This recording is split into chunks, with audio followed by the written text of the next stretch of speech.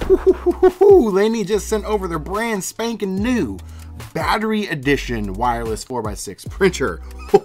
But also I want to address some of the questions you guys had in the last video I did on this printer, which was comparing it to Kodak and the HP printer of its class. Let's get right into it. So yeah, obviously this video is sponsored. Liene sent this over for me to show you guys. This isn't going to be like a review of this really, because it's basically the exact same printer as the other one, except it has a battery now. You don't have to have it plugged into a wall. It's portable. We'll get into that in just a few minutes. Let's get this out of the box. Let's take a look. Paper, cartridge.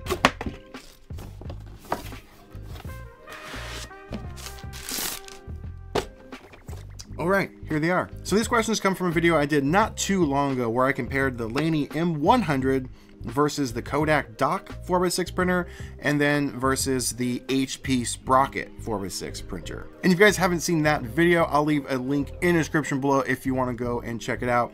But spoiler alert, after comparing all three of those printers, the Liene came out on top in nearly every single category. And they just sent me the brand new M200, which is essentially the same as the M100. It just has a battery built in, so you have the option to have it powered in the wall, or you can take it with you on the go. And I got a super fun video idea that I'll be doing the full demonstration of this printer with. That's coming soon, so consider subscribing. This is more of an announcement that you dive into some of these questions that you guys had. The first question, I kind of touched on it, but I breezed over it in that video, but the question was, what's the cost per print versus all the printers? And I think this is where there's a slight misconception, but we'll get into that in just one hot second. So the cost per print between the Kodak, the Liene, and the HP are basically exactly the same.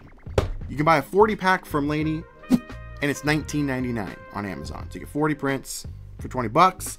Same thing with the Kodak. The HP is slightly different because you can't buy a 40 pack. You can only buy an 80 pack from what I've seen on Amazon. And the 80 pack is $35 to $40. I've seen it kind of fluctuate. So it's exactly the same. And I briefly touched on it, but I didn't really go in depth and spell it out too clearly. And I guess that's my fault. I should have done so. So you're looking at about 50 cents per photo, which leads me to a kind of a sub question you guys had, which was about the ink.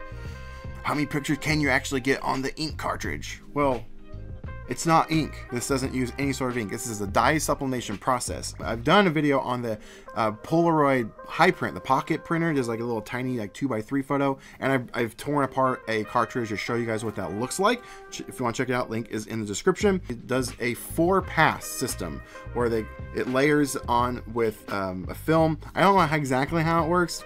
It's magic and it's really cool. So in the box you get 40 sheets of paper and a cartridge. The cartridge has enough for each piece of paper, so you get 40. It doesn't use ink. Which moves me to the next question, and this one as I was editing the video, I was wondering if you guys are gonna get slightly confused because I forgot to mention this, and some of you guys were, and so I apologize for that. But what I did was I wanted to see the print qualities on various pieces of paper from other brands within the Liene to see the differences in quality, because the HP and the Kodak, there was no contest as far as print quality. This thing kicked its butt, all of them. This thing's amazing, but I wanted to see if it really was the paper. So I threw in paper from, I think, the HP, and I put it inside this and printed it out, and it worked beautifully. This is where it caused some confusion in the sense that, oh, you can just pick up HP paper and put it in here. Yeah, it's half true, but you still need the cartridge for the Liene. The cartridges are not interchangeable. They have their own unique system to insert and fit into their machines, so that's the only thing that isn't compatible. But the paper does work, so if you happen to have some paper laying around from other printers, you technically could swap them out. But however, if you do that, you do have to remember that you did that. You might run out of the cartridge film, so you might have more paper than this thing can actually print, if that makes sense, because it's not ink. Hopefully that wasn't confusing. Next question was how to connect to this thing, and I talked about it in there. You could connect this thing with Wi-Fi as well as directly into your computer. But for that video, I was using my phone, and I was using my iPhone for the demonstration and printing all these photos because it works seamlessly and is beautiful. But some people were saying they can't use their Android. It's not out yet. It's not working. But I don't have an Android to test that with, but I asked Liene and they told me there is an app for Android and it works just fine. Now here's the most common question I have had on all the videos. I've done a full breakdown of this by itself as well as a comparison video. And in both of those videos, yeah, you guys want to know the infamous Canon selfie, I think is what it's called, versus the Liene. You guys want to see that comparison? How does it compare? All that jazz. Well, I haven't done it because I don't have that printer. You know, and making these videos is kind of expensive and do these full breakdowns. You guys know how I do these things. I don't just make a video for video's sake and do a quick overview. I dive deep into my videos and try to give you the guys the most thorough and the most unnecessarily detailed videos as possible. Sometimes I leave some stuff out and I address them, just like now. I think that Canon one's called like the CP1300 or something like that. That's kind of like the flagship 4x6 printer on the market, and the pricing of that thing has been like, I've seen it as high as like 200 plus, or as low as 150. It's kind of all over the place, but I didn't compare it, or I didn't bring it up in the last video because of that price point. This is in its own thing, and I do want to put it against it and see how well it does. So if you guys want to see that, consider subscribing. Just want to make that happen. But I do want to address some of those questions the best I can right now. And I believe Liene has even put this version of the printer out to be a contender of the Canon's version, because it has the battery now. It's all inclusive. It's all compact. I mean, mostly. It's pretty thin. This thing, again, is so cool. I love this design. This is the paper tray, and it's held together by magnets. And travel with this thing. It's sleek. And if you don't want to use the battery, you can just plug it right into the wall, and it will be work as this one did, as well as charge the battery at the same time. Now, from the research that I've done on the Canon printer, it has a battery option as well, but it's not internal. You have to buy a separate battery that does not come with it, and you connect it to it, and then you can use it wirelessly anywhere you want. Make it portable. I have seen it in person, I think once at like Best Buy.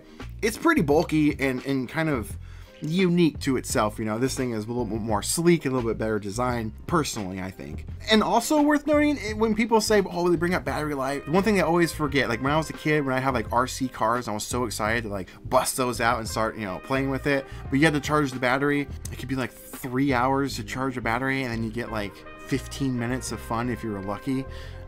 I hated that growing up. So I like to address that stuff. And so I did a little deep dive in to try and find some details on the Canon battery. It takes like a couple of hours for that thing to fully charge. And so I asked Liene, like, how long does it take this thing to charge? It's about an hour, 15, hour and a half, which is, I mean, it's better than the Canon, but that's still a while. However, you can still use it in between the charging methods and whatnot. And I asked them, how long does this thing actually last on the battery? And they told me it'll run for 80 minutes. Now, I don't know if that means it just being powered on and left alone, or is that continuously printing photos during that 80 minutes? We'll find out in a future video when I do the actual comparison of this versus the Canon. That's coming soon.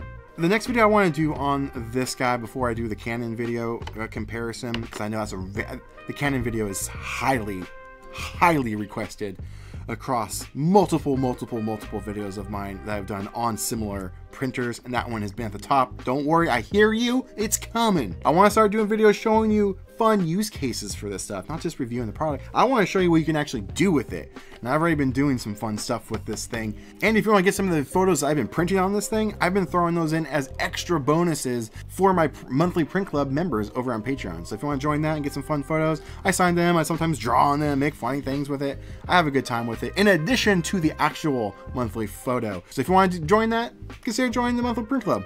Link is in the description. And I just launched a PO box too. There's a lot of fun stuff down in the description below.